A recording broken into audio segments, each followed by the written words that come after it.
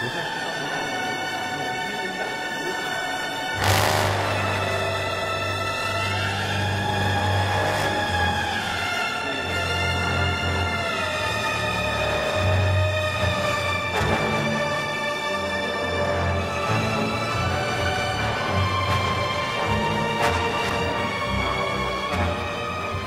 is the great dome of the famous round reading room at the heart of London's British Museum, and it's the setting for our new exhibition on China's first emperor and his terracotta army.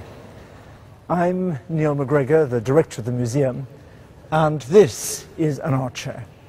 He's made of clay, he's over 2,000 years old, and he has 7,000 companions back in Western China.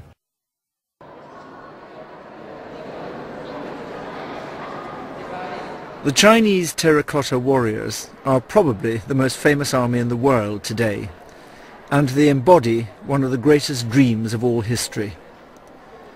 They were dreamt up by a man whose likeness we may never know, although many artists over the centuries have guessed at it: China's first emperor, the man who over 2,000 years ago shaped one of the great countries of the modern world. The man who made the terracotta army is also the man who made China.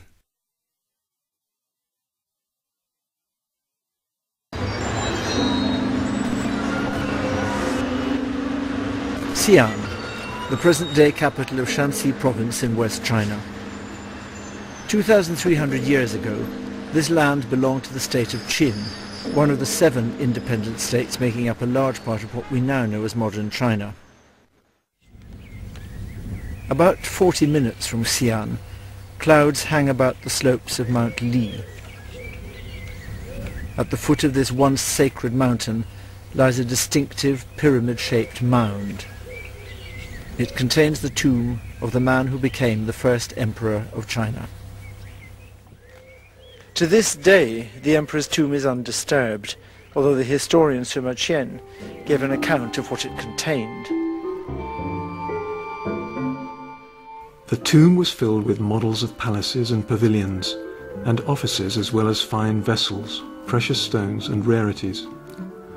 All the country's streams, the Yellow River and the Yangtze, were reproduced in mercury, and by some mechanical means made to flow into a miniature ocean.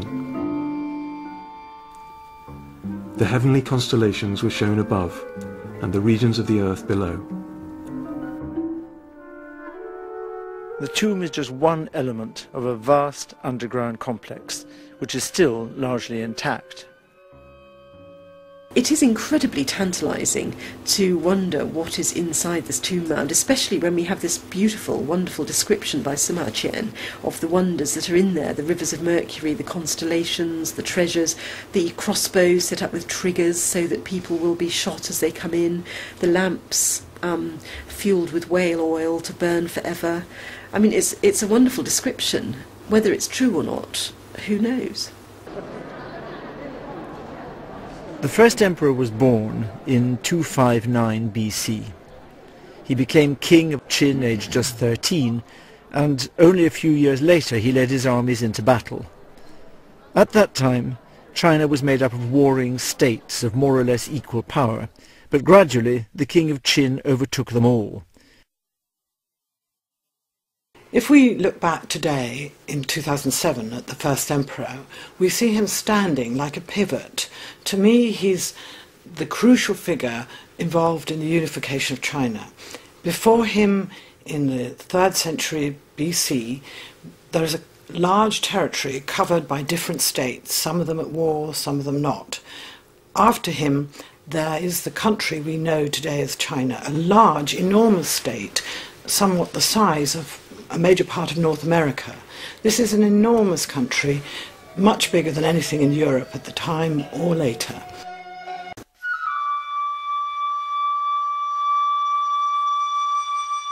From the moment he became king at the age of 13, the first emperor had begun to plan his tomb. And as emperor, the scale of his plans fully matched his new unprecedented status.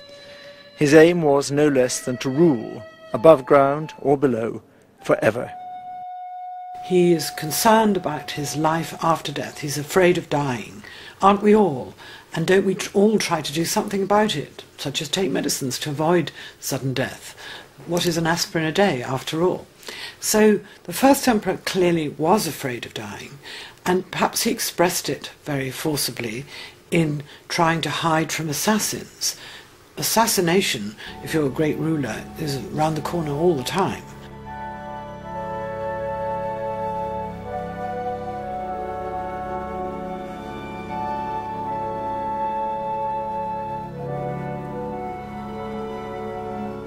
Well, the emperor was interested in sending people to the islands in the Eastern Sea that are known as Penglai. At Penglai there were supposed to be special herbs growing which, if you could collect them, might make medicines that would give you long life, or perhaps immortality, help you to avoid death. And the word is not immortality, but non-dying. And on these islands, which are mountainous, you might meet with the spirits who understood the recipes. And spirits who had special secrets, who knew about non-dying, were to be found on high places. That's another reason for the emperor to climb these mountains and have his inscriptions written up there. He's not just addressing us, indeed he doesn't know about us. He's addressing the spirits as much as the people of the time.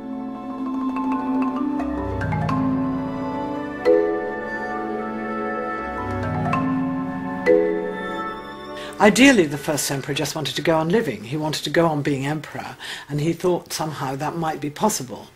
Of course, in the hearts of hearts, he probably knew it wasn't, hence this enormous tomb. But the tomb is in itself astonishing. Nothing like it had been constructed earlier. But it's only the first emperor who creates this monstrous tomb with large, large deposits around them. The tomb complex for the first emperor is one of the most extraordinary cultural achievements in history. It measures 56 square kilometres, with pits radiating from the central tomb mound. Nearly 600 pits have been identified, but most of them are yet to be excavated. We already know from those uncovered that this is much more than a tomb guarded by soldiers. The emperor was building a parallel universe, recreating his entire empire below ground.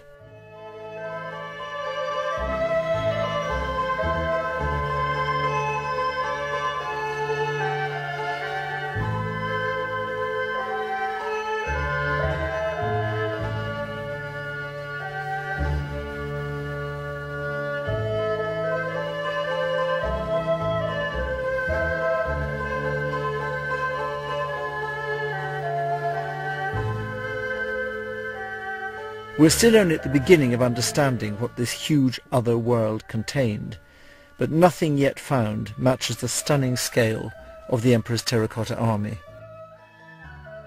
Over 7,000 soldiers stand in two huge pits about 1.5 kilometres east of the tomb mound. Pit 1 contains the main army. There are foot soldiers, armoured officers, chariots drawn by 4 horses each, and cavalry. They stand in formation between walls of tamped earth once lined with wood, 3 meters high. The pits were looted and burned some time after the death of the emperor. In the destruction, many of them were broken, and the roof of the tomb collapsed, filling the pits with earth, so that when they are excavated, a slow, ongoing process, they have to be extricated one by one from the earth and painstakingly stuck together again.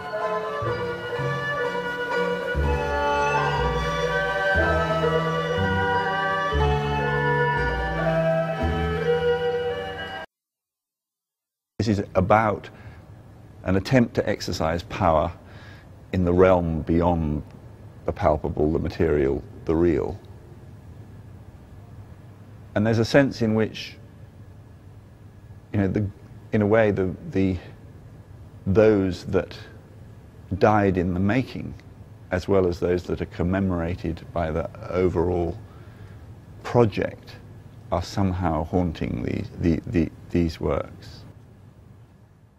It is absolutely extraordinary to produce so many life-sized warriors' figures in terracotta. And of course it's not only the warriors, it's all the other terracotta figures that are gradually being excavated. So they've now found terracotta bureaucrats, civil officials, in one pit to show that the emperor wanted not only an army for the afterlife, but he wanted a government, a civilian government, to run his administration in the afterlife. The civil officials, members of the imperial administration, are recognisable by their wide sleeves covering clasped hands, and also by the writing tools hanging from their waists. And there are other discoveries that have been made in other pits around the tomb site. 2 half-life-sized painted bronze chariots were discovered to the west of the tomb mound, each drawn by 4 horses and buried with real hay. This is a comfortable chariot with a roof. We imagine for the first emperor to travel around his empire in the afterlife.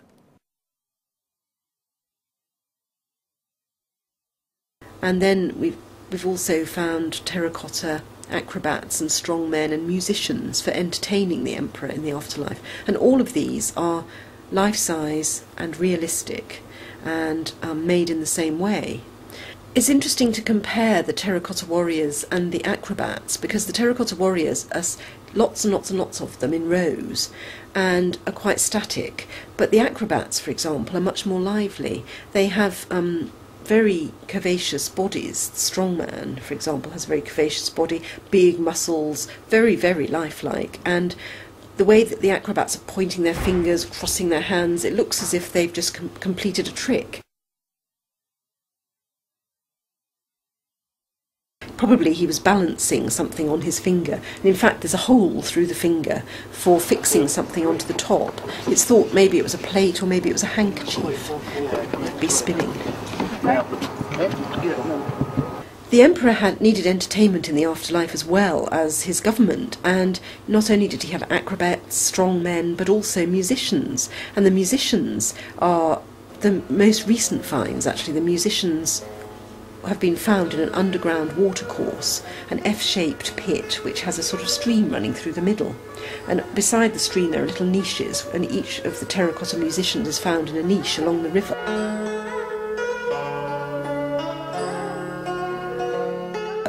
And in the river are rows of swans, geese and crane, who are actually sort of swimming in the river or walking in the river, dipping their beaks into the river.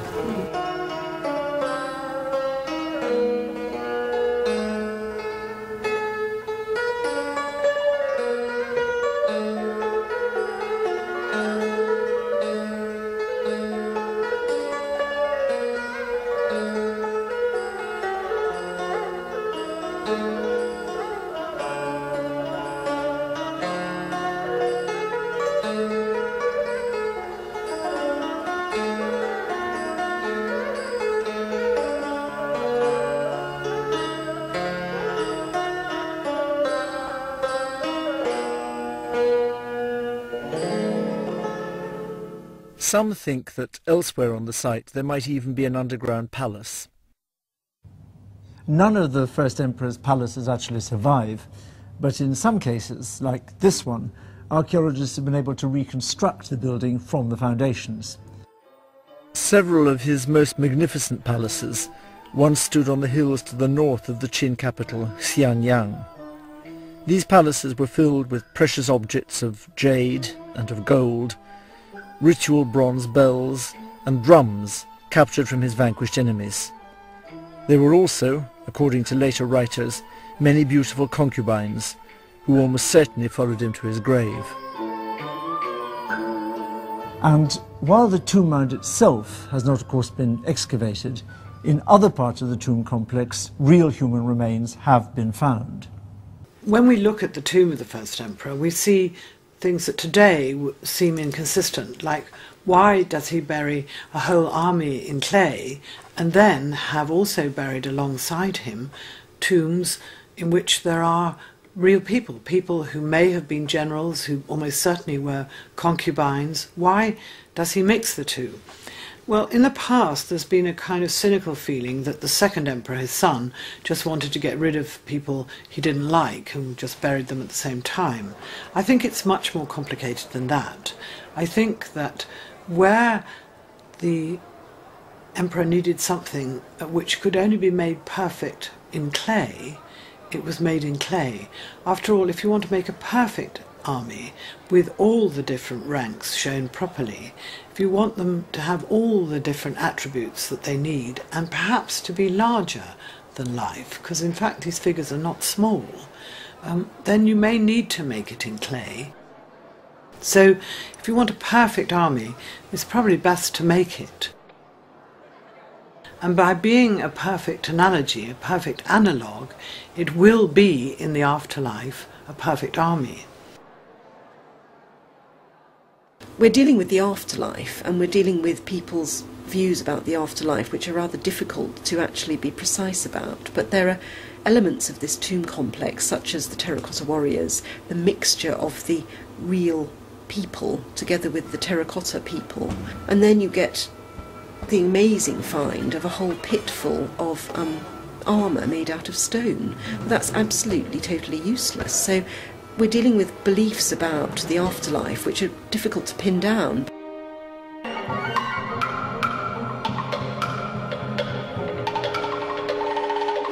Only a fraction of the stone armour has been excavated, but it too is astonishing.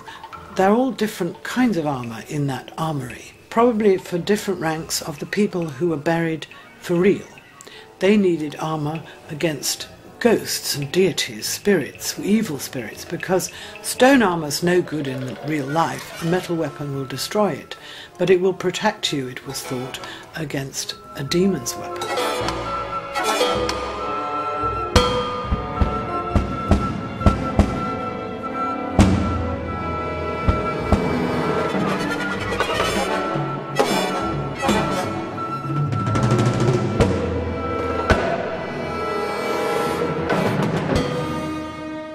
I'm interested in these surprises as much as what is inside the tomb, because the inner tomb may be more like things we know than the birds, the stone armour, or the terracotta warriors have proved to be.